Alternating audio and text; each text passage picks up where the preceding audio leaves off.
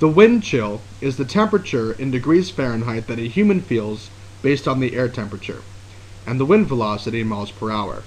If the air temperature is 32 degrees Fahrenheit, then the wind chill is given by W of V. From 0 to 4 hours, the air temperature is a constant 32 degrees Fahrenheit. At time t equals 0, the wind velocity is 20 miles per hour. If the wind velocity increases at a constant rate of 5 miles per hour, what is the rate of change of the wind chill with respect to time at t equals 3 hours? Indicate units of measure. We're being asked to find the rate of change of the wind chill with respect to time t.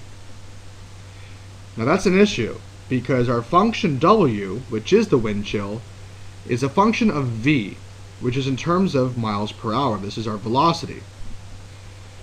However, we want to find dw dt.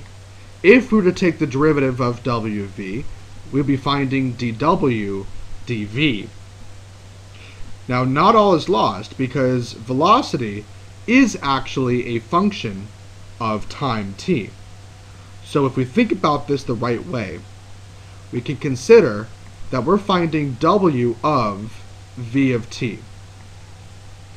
And if we wanted to find the derivative of w with respect to time t, or in other words, take the derivative of w of v of t, we have to use chain rule.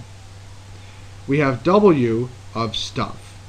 The derivative of w of stuff is w prime of stuff times the derivative of the stuff.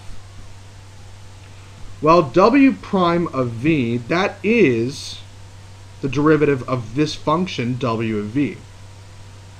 However, v prime of t, that's the derivative of velocity. At this point, we have w prime of v times v prime of t due to the chain rule. Now, we want to find the derivative of w 3 hours later. We need to find the wind velocity at time t equals 3. Well, to find the velocity at time t equals 3, we can think about the fact that our wind velocity is increasing at a constant rate of 5 miles per hour, and at time t equals 0, the wind velocity was 20.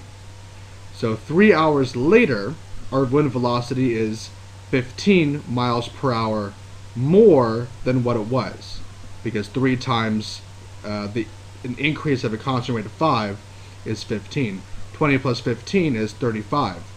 So here we have w prime of 35, since the velocity of the wind at time t equals 3 is 35, times the derivative of velocity. Now, they didn't explicitly say what the derivative of velocity is. However, we can figure it out by thinking about the derivative in a particular way. The derivative is rate of change. Well, the rate of change of velocity is constant. It's 5. So, I'm going to multiply this by 5. And this is my chain rule coming in right here.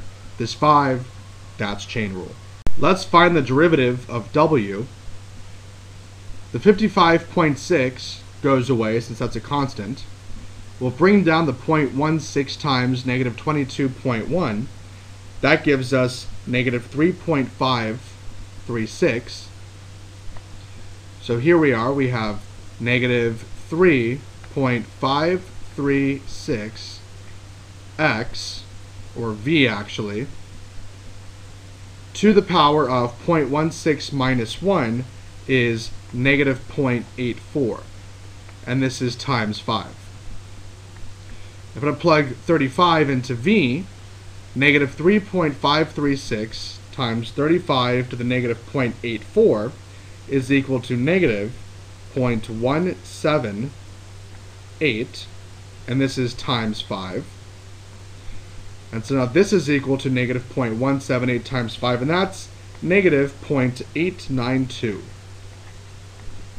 Now let's talk about units. We're finding dw dt. W is in terms of degrees Fahrenheit. T is in terms of hours. So we have degrees Fahrenheit divided by hours. And so our unit is degrees Fahrenheit per hour. This right here is the answer to the problem. Now let's consider the same problem in a different way. We'll look at another way to view chain rule. We're asked to find dw dt. Knowing fractions, we can break up dw dt as the product of two other fractions. Since w is a function of v, and v is a function of t, I can break up this whole thing as dw dv times dv dt. dw dv is the derivative of w with respect to v.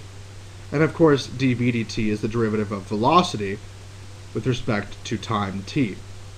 Our dv's cancel out, and of course this whole fraction equals dw dt. However, this is exactly what we just did, but written in a slightly different way, and in my opinion, a more visually appealing way. Because, if you look at this, we're asked to find w prime of v times dv dt is v prime of t, which is exactly what we came up with. However, visually, it does look much better.